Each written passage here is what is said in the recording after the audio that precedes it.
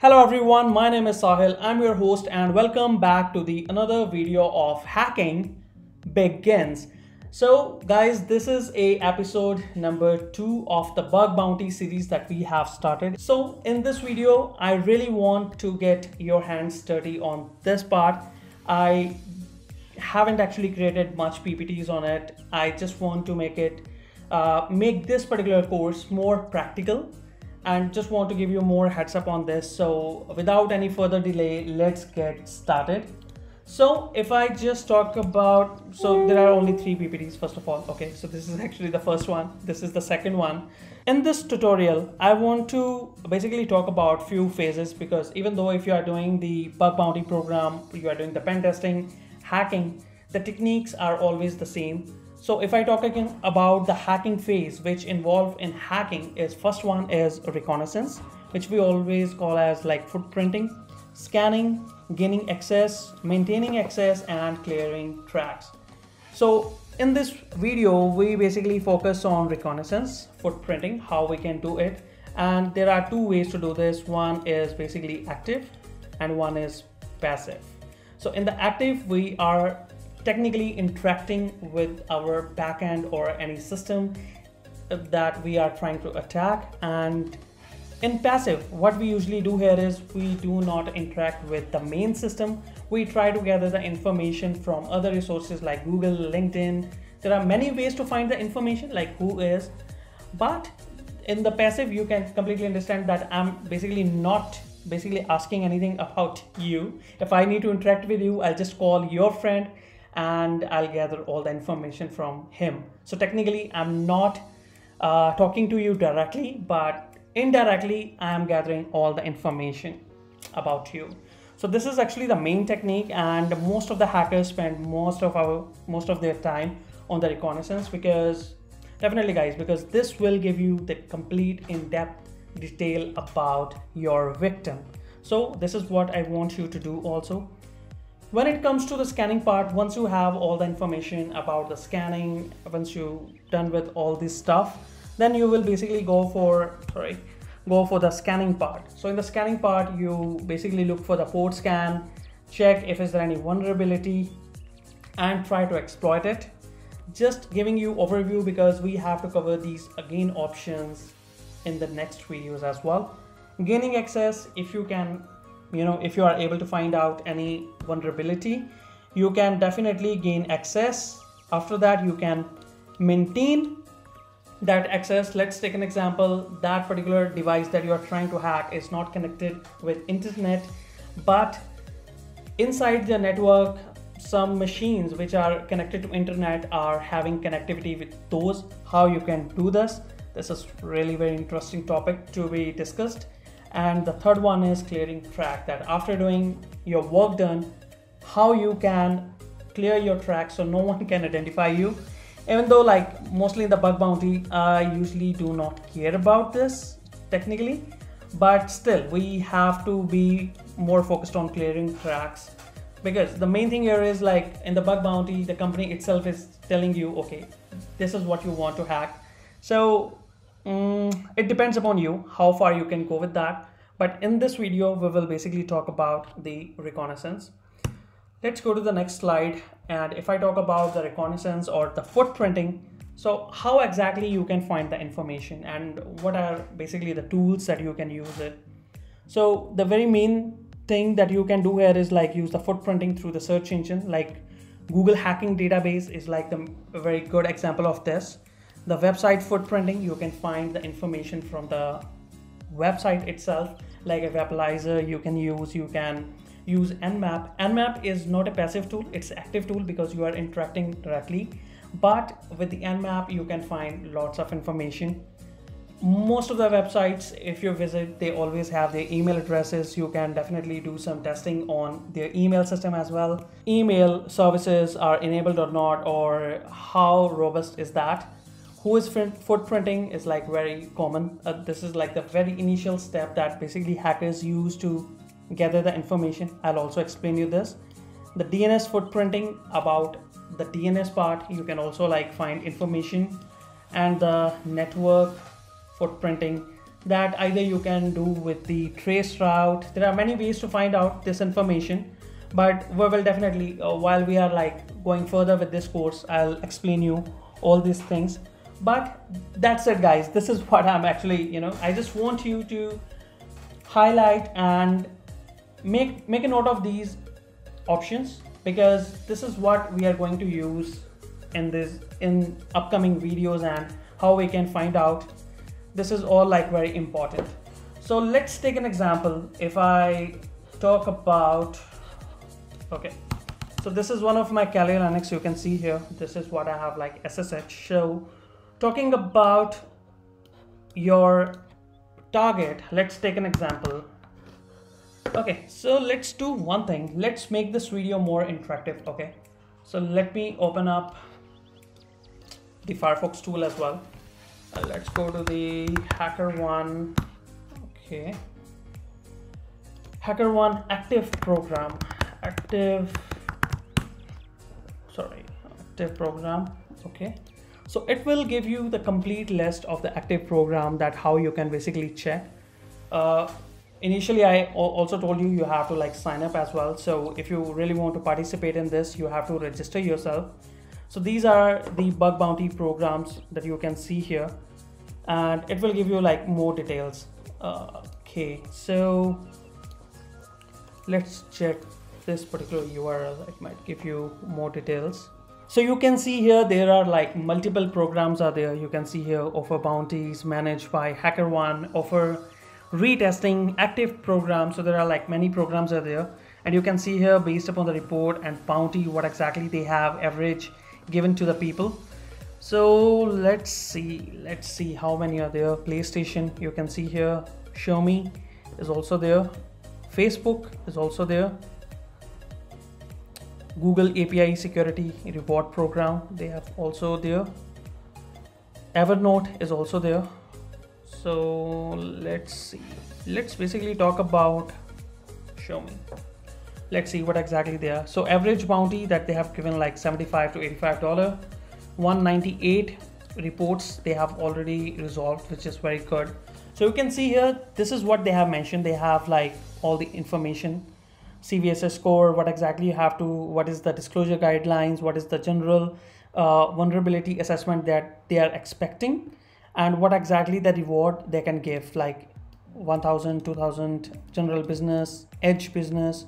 So these are actually the rewards. So based upon this, you can definitely check what exactly the target you have to choose. But if I go, if you remember, I basically told you about the in scope items also. So in the domain, if I see here, right, mi.com, xiaomi.com, miui.com, so these are all in scope, and this is also like, offering like APKs.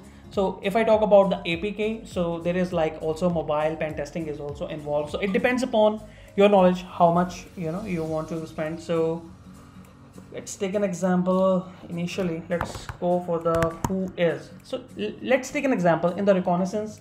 Whatever information you are gathering about any website, it is always very important, and we can use it in a different ways.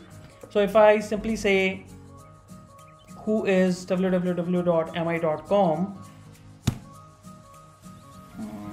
I think we have to just use mi.com. Okay, so you can see here, right, all the information about this company. This is registered, Xiaomi.inc, the Rainbow City office building, it's in Beijing. This is the address, this is the fax phone number, DNS-admin. Okay, so they are like smart, but sometimes people usually hide this information as well. This is what you can also like do. So this is how like the initial step, how exactly they can gather the more details about this. Okay, so apart from Xiaomi, there are other websites also. So let's try other websites like Evernote. Let's see what exactly they are offering. So they have like 13 reports are basically resolved, and what exactly is in scope. So they have like given a download link from the Microsoft. So let's right now not talk about it. In scope is also evernote.com. So once they define a wildcard, right, so it is like also like eligible for, you can search for any subdomain. So when we are talking about the subdomains, the very good tool that we can definitely look for is sublister, right? So let's take an example, sublister, right? So sublister, www.evernote.com. Okay, this is, oh, okay. So I have like also created a sublist also. This information like I have like already shared in my previous video. So I just actually created a bash profile, and bash profile is allowing me to just type sublist, which is good .com. So by the way, the sublister is for passive scanning, so you're not scanning the website directly. So this is like also a very good tool that you can try. Sublist. So you can see here RTE dashboard M1, and let's do one thing. Let's remove the www and then see if we get more details or not. But this is like very interesting template WS M1, and we can definitely check all these things. Oh my god, now this is what I was talking about, and you can see here there are like many subdomains out there. Oh my god. Apart from this, if you really don't want to use the sublister, or you do not have the Kali Linux handy with you, then you can definitely try cert.sh. This is what very interesting tool. For the wildcard, you can use %sign, and then you can definitely copy like evernote.com, and this will also give you the similar information about the issuer certificate. And you can see here lots of information to crack, and definitely now you can get your hands dirty on it, try for each and every information, email, asset, account. There are many more things are there. So just for the safety, let's let's not talk about all these live sites on this. So let's talk about some common names like Google and Facebook.com, because I really don't want to, try all these things on YouTube. You already know that, like my YouTube account, like started working after like 10 months due to the strike. 2 strikes I got. I really don't want another strike, so let's not talk about all these things now.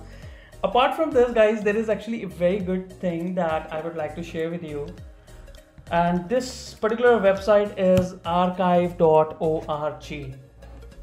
So what does this website does is it basically gives you the information about archived version of the websites. Okay, let's talk about google.com. Yeah, I should not try all these things. Yeah. Okay, so guys, this is actually what I was talking about. So if you see here, this is a very cool website because it will give you the information starting from 1998 till 2020. This website is basically updated multiple times, and if you check any option here, it might give you the snapshot also. So if you click here, some websites show the information, some website might not show the information. But sometime what exactly happened, you are visiting any website, earlier it was working, now it is not working, you still have the link. So you can definitely use this and check the archiving pages or like cached pages. And this is what this particular website does is, and this website is like really amazing, and definitely I would recommend you to try this website to do. So guys, as you already know about google.com, this is what actually the interface is. So I just actually picked 2020, might be you can go slightly earlier and you can see all the information about this. So this website is also very interesting. Apart from this, let's talk about another website, which is mi.com. I would like to show you very interesting information about this website also. So there is one add-on which is called Webalizer. So this is also like free of cost, and I have like added an add-on on the Firefox browser. So if you talk about this particular website, right, it will give you like more details, like what exactly the jQueries they are using, the e-commerce cart functionality, widgets, how exactly you are using, they're using their tag manager.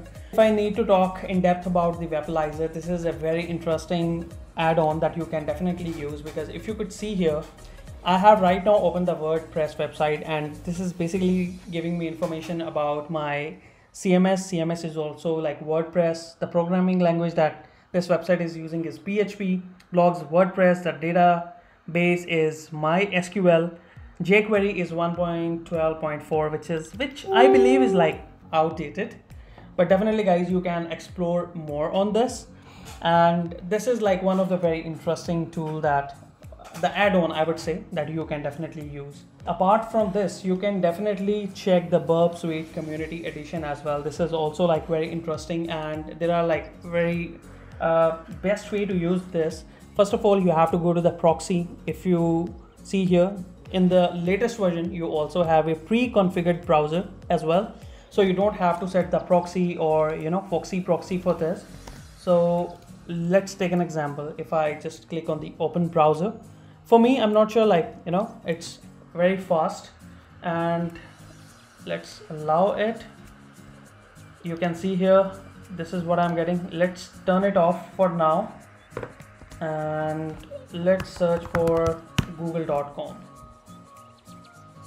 So you can see here, I just actually opened the google.com, and the best part here is it will not interfere with any of your browser and just give you the information that you are looking for. And now what you can start here is either you can add it into the scope, or there are many things that you can do here. Is you can either create a live task and you can start it crawling these things. And this is like also like one of the very interesting and best tool that you can definitely try out. You can use the proxy setting, intercept the traffic, and then you can use the repeater, which we will definitely cover in our upcoming videos. If I talk about other tools, then definitely the shorten tool is like also very important, and I have like already created a video on this. You can use Maltigo. This one is like also very interesting tool, and in this tool also I have created a different video, so I will definitely give a link so you can definitely refer all these things. My advice here is, if you are doing such kind of pen testing, I would suggest you to always create a list of all the information that you have gathered, because any point of time you can use those information and you can play around with those information. I'm not sure like how many of you are already aware of this, but there is something called reverse IP lookup. If you simply search for this, you can go to the second website, which is called uGetSignal, and let's check mi.com.